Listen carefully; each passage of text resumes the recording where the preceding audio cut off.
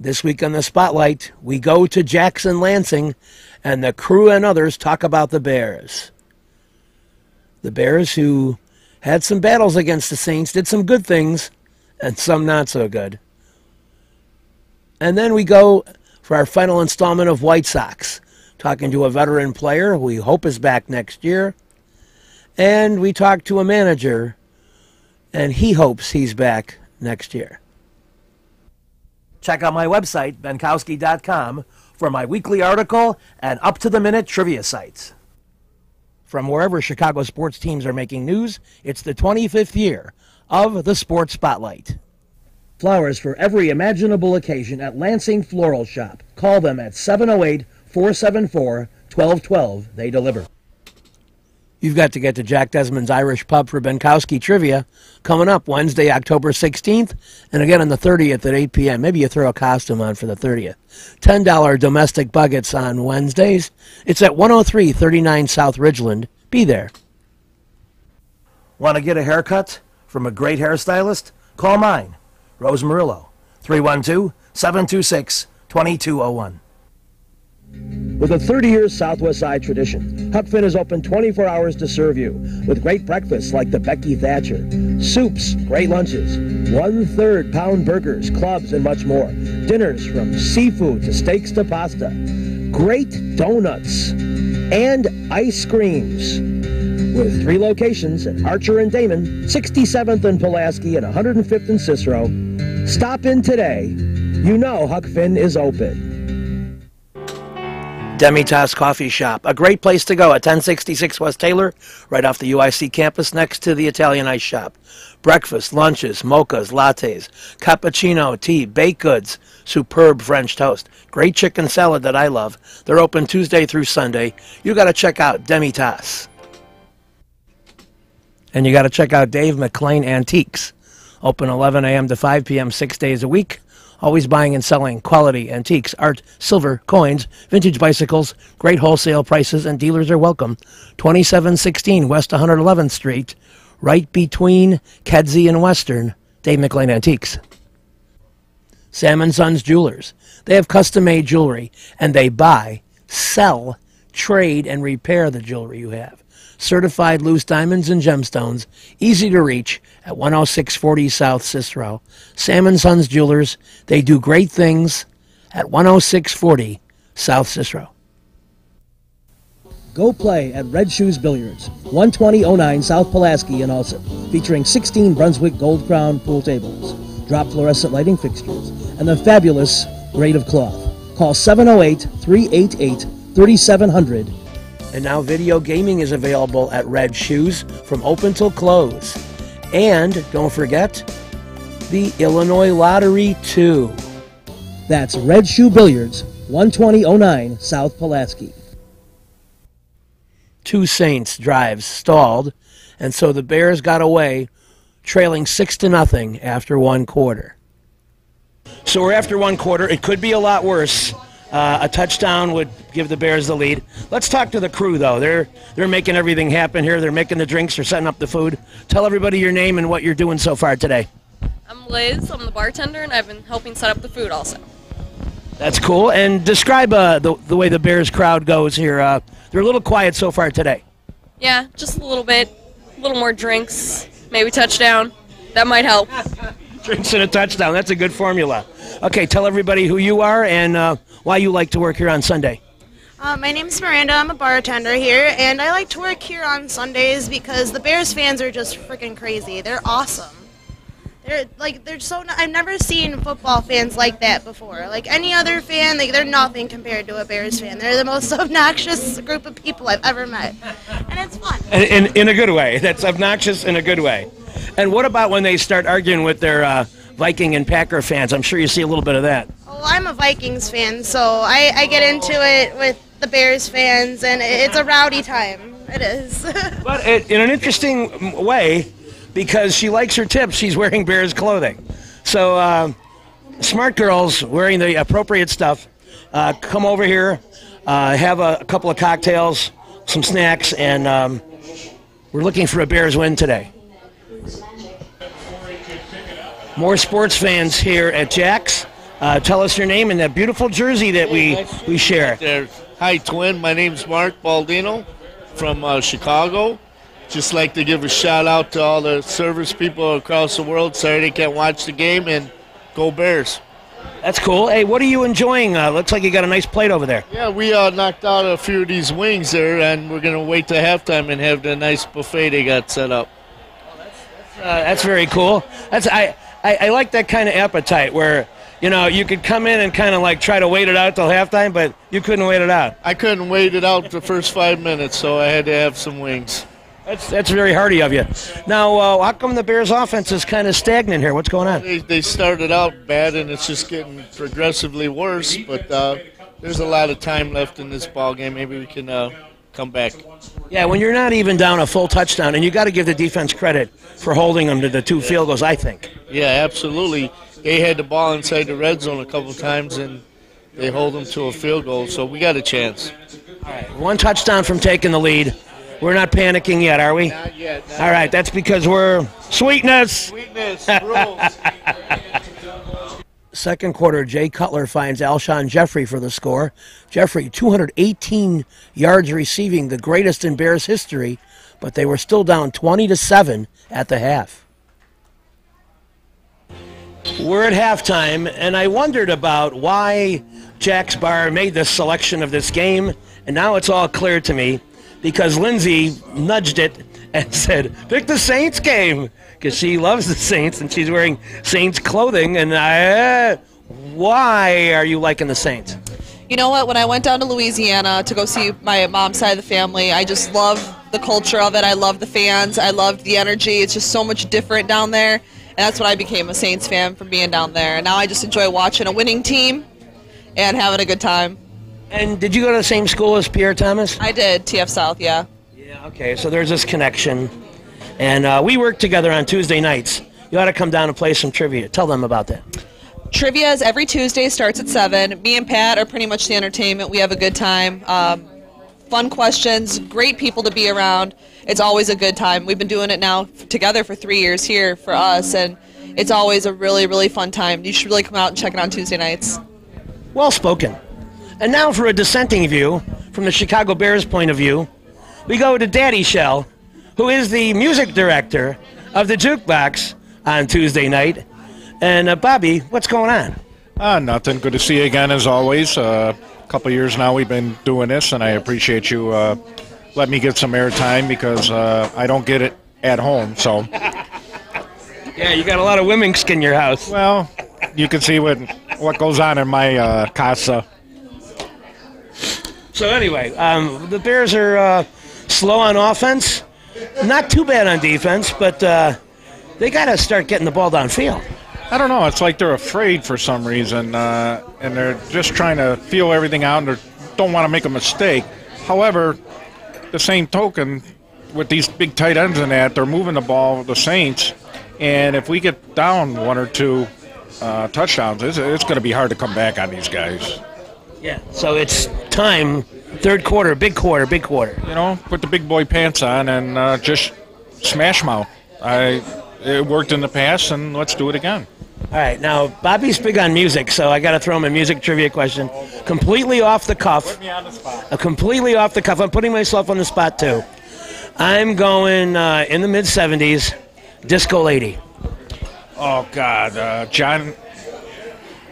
It's a John. Yeah, I know. Very simple last name. It's a profession. It's Johnny. It's a profession where you sew the pants. Does that help? Johnny you? Taylor. I don't normally give clues that big, but he's a special guy. Take it from a guy who ripped his pants. Believe me. I know the drill. All right, we'll have more in the third quarter. Maybe better news. Sorry, Saint. Since 1967, El Jardín has been serving the finest Mexican food. Before, after, or during ball games, located conveniently just 3 blocks south of Wrigley Field, 3335 North Clark. Whether there's a game or not, you still get hungry, and El Jardín has great service, great food, and great drinks. I've enjoyed every meal I've had there, and you will too. So get to El Jardín for great Mexican food at 3335 North Clark Street in Chicago. You'll be glad you did. You've got to get to Kelly's Tavern. You'll have a good time. I'm cracking up thinking about it. Benkowski Trivia, 44th and Wallace, October 11th, and the Halloween Bash on October 25th. Come out and play. Bring your friends. It's fun. Kelly's Tavern, 44th and Wallace. See you over there. Cornelio's Mobile Auto Glass. They come to you. You call them at 773-908-6081. Lowest prices, new and used. Open Monday through Saturday, 9 a.m. to 6 p.m. They'll do your windshield, back window, or sides. They did a great job for me. They'll do a great job for you, and you'll be amazed at how quickly they come in and finish it up. Cornelio's Mobile Auto Glass. For a great meal, get to Amelia's Bar and Grill. Open for lunch and dinner daily, private parties and catering, a unique mixture of fine dining and Mexican specialties brought to you by the great chef Eusebio Garcia. They're at 46th and Halsted. I've had great meals there, and you will too. Amelia's Bar and Grill, 46th and Halsted. Alshon Jeffrey was excellent, but the third quarter traded field goals, 23-10 Saints. We're through three quarters. It's been some tough going. The Bears still have a chance. And we're talking to some of our favorite outspoken folks of the Bar Jacks, the Scolaris. And reintroduce yourself and say what's on your mind today. Mike Scolari. I think that ultimately that they're losing the game in the trenches. The line is not doing what they need to do to hang on to the football. You can't give Drew Brees all that time with the football and expect to not have him score a lot of points. And if you can't run the football, you're going to be having a rough day against them. Yeah, I totally agree with you on the lack of pressure. And, yeah, the running is a little iffy. It seems predictable on the few times they do run the ball. Yeah, exactly. And, if you can't run the ball directly, then maybe, try to get, Forte some swing passes. I thought from the beginning, if Forte has a good day, the Bears will have a good chance, and they're just not getting him the ball enough. Yeah, they can get him out in space. It seems like they start games really poorly. That, there was a turnover early and a sack early. They can't get out of the gate. Well, yeah, I don't know if that's lack of preparation or how do you explain that? I mean, they've finished strong and that's been good, but you can only dig a hole so deep before you lose, like they did against Detroit last week. You just can't get away with that. Yeah. Well, we got some more of your family talking about things. Let's see what Joyce has up her sleeve. Let's show your sign to the, and why don't you read it? Well, it says, who dat, they ain't nothing. That's right, bitches, Bears. Brandon Marshall's fourth quarter touchdown and the two-point conversion made it 26-18, but the management of time was not good at the end. Threw a pass to Alshon Jeffrey, and then time expired before they could even throw a Hail Mary. There was a critical drop by Earl Bennett that could have extended a drive that could have been very, very important. And then in trying to get the ball back from the Saints, both Lance Briggs and Corey Wooten jumped off sides to preserve New Orleans ball control. And these mistakes end up critical in a game that you fall behind by that extent. The Saints scored at will early, and the Bears struggled offensively early. And despite their one nice clutch score in the fourth quarter, it's another too little, too late. The Bears need to be better offensively early in games and need to clamp down better defensively early in games. So they find themselves at 3-2, still with a shot at the playoffs, but needing to correct some things quickly, very quickly, because they will find themselves on the outside looking in if they don't. With a 30-year Southwest Side tradition, Huck Finn is open 24 hours to serve you with great breakfasts like the Becky Thatcher, soups, great lunches, 1/3 pound burgers, clubs, and much more. Dinners from seafood to steaks to pasta, great donuts, and ice creams. With 3 locations at Archer and Damon, 67th and Pulaski, and 105th and Cicero. Stop in today. You know Huck Finn is open.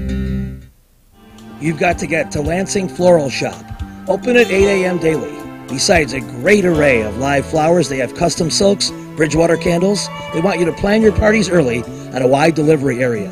They're located at 3420 Ridge Road in Lansing, or you can call 708-474-1212. Weddings, funerals, birthdays, anniversaries, and guys, try the No Reason flower. Believe me, it works. Lansing Floral Shop. Give them a call, 708-474-1212. Little Frank's Pizzeria and Bar, Thursday, $1.50 Miller Old Style. And of course, my trivia games alternate Thursdays. The next one, October 10th, 8 p.m. You know they have $12 large pizza and pitcher all day, every day?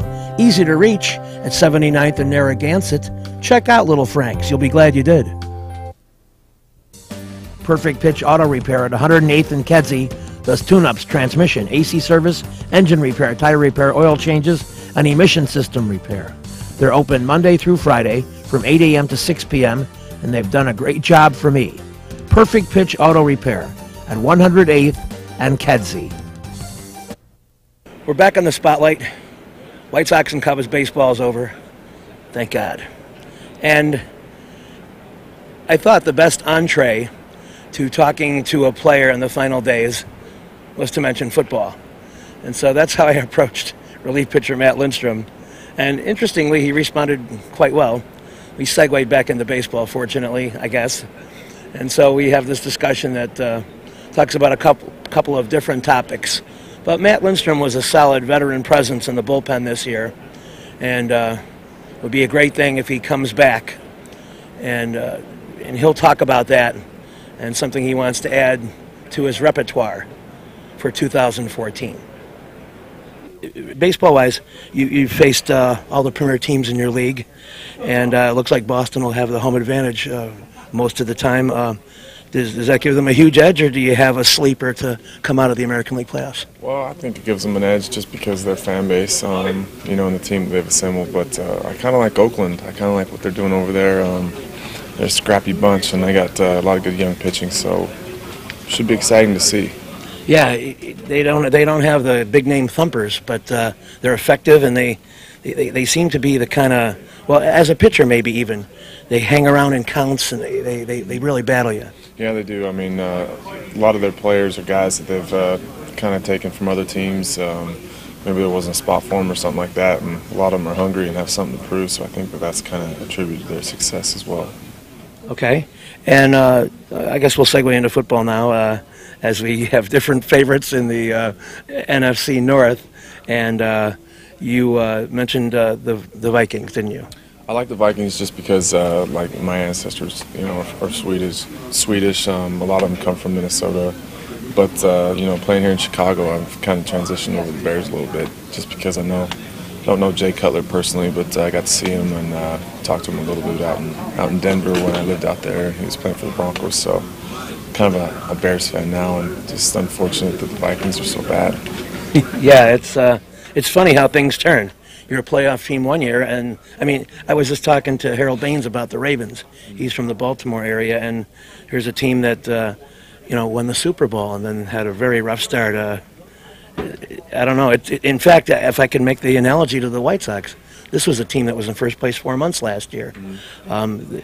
It's very elusive, the winning formula, isn't it? It's weird, especially, some players go to other teams and, the right chemistry means a lot, actually, in professional sports, especially when you're grinding through with each other over the course of 8 months, really. So I'm not saying that we didn't have the right personnel in here, but, it's funny because, Baltimore wasn't able to retain some of their free agent guys. They lost some of their key players, and they still got a long season to go, but, it's weird how sports is like that sometimes. Well, I'm kind of glad we're staying on this baseball topic because when you were brought in as a veteran presence, it looked to be a stabilizing force for the bullpen. Some of your veteran players were shipped out, but now you got this influx of new young guys again, and that seems to be energizing in a way. I'm thinking of the Garcias on offense, and you got a couple of new pitchers, Johnson among them, and they seem to be impactful already. I think that's the biggest thing as far as turning our season around next year. Younger players getting an opportunity to prove themselves in the big leagues, needing some experience, and usually sometimes they're blocked by veteran players or something like that. But they just need a chance to get their feet wet and and they kind of know what to expect at the big league level and stuff like that. So I think that has force and that pulls weight a little bit with what's going on. And I think a lot of the guys in the clubhouse here will do something next year for the White Sox, and I think it'll just make them that much more prepared. In the last couple weeks, as you prepare to enter a game and early innings, middle innings, you're watching the team play, and what are you seeing about the new twist on the offense? I mean, I like it. Just I see with the Garcias and some of these other guys, Simeon, they're young and they're still really good players, though. They inject a lot of speed into our offense, going first to third a little bit better and stuff like that. So just that's what every team needs. They need young, hungry players that want to prove themselves and make an impact on the game, and I think that we'll see that a lot next year too. And one of those young, hungry players is Addison Reed, who's certainly made the most of his opportunities. When you consider that he's saved for 2/3 of your team's wins, it must be a pleasure to go out and set it up for him. Yeah, it's nice, especially him getting that opportunity to close at such a young age. He's earned it, and he's running with his opportunity, and hopefully he can continue to do that next year as well. But he's got the right mentality to go about things, so we like that. And from your end, you and Nate, seem to be the primary guys to handle those 7th and 8th. Keep doing what you did. You don't want to change anything from this year, I don't think, do you? I mean, probably throw some more changeups to lefties sometimes, but some of the situations I would put in this year is I got to use my best stuff, and usually I don't want to get beat on my 3rd pitch. So hopefully I get a few more clean innings next year, and I use my changeups to utilize lefties a little bit better and keep them off base. Well, I can tell that the staff overall appreciates your veteran presence, and be looking forward to seeing you next year. Okay, thanks. Appreciate it. Thanks. I eat on the pasta twice just... Salerno's Restaurant and Pizzeria at Grand and Racine is the place to go before United Center Pavilion, Bulls, Hawks, Cubs, and Sox too. Dine in or carry out with great family recipes, including homemade pastas, steaks, seafood, a great fun bar area. Meet people. Have a tremendous time at Salerno's Restaurant and Pizzeria, Grand and Racine. You'll find a great variety of foods for you to enjoy at Salerno's. Perfect Pitch Auto Repair at 108th and Kedzie is great. Tune-ups, transmissions, AC service, engine repair, tire repair, oil changes. They're open Monday through Friday, 8 a.m. to 6 p.m. They do a great job for me, and they'll do a great job for you. They're quick, and they don't charge an arm and a leg. Perfect Pitch Auto Repair, 108th and Kedzie. Amelia's Bar and Grill, located at 46th and Halsted, is open for lunch and dinner daily.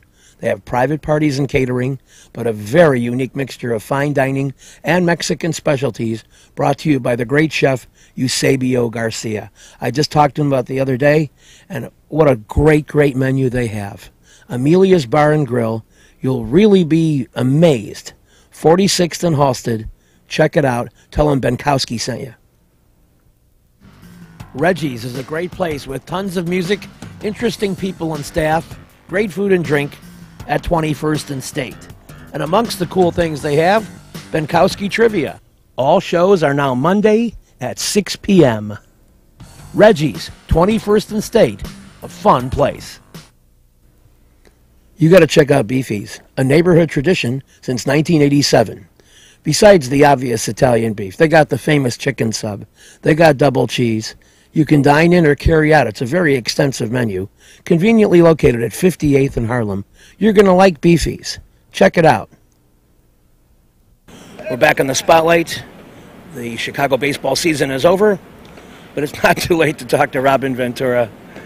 I don't know. It's kind of like an exit interview, if you want to call it that. And just kind of the final remarks, the final embalming on the most brutal baseball season in Chicago of my lifetime.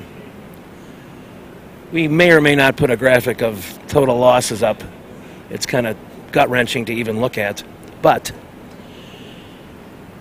Robin gives his post-mortem to the season and maybe some look-ahead thoughts, knowing that 2014 has got to be better. Is it good news, bad news that this is the last weekend of the season? Yeah.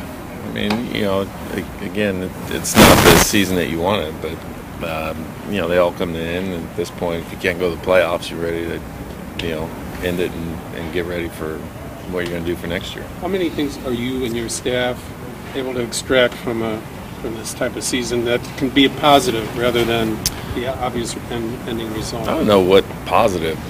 You know, there's guys, you know, some guys, I think you start getting younger guys and see what they can do. I mean, those are positives that guys get to come up and, you know, and kind of make an impression, and you go from there. But I wouldn't look at it as though, you know, there was positives that you take out of it when you have a season like this, is, you know, get it over with and, you know, regroup and get ready for spring training. But it is another year of managing under your belt, and you had to have learned some things this year.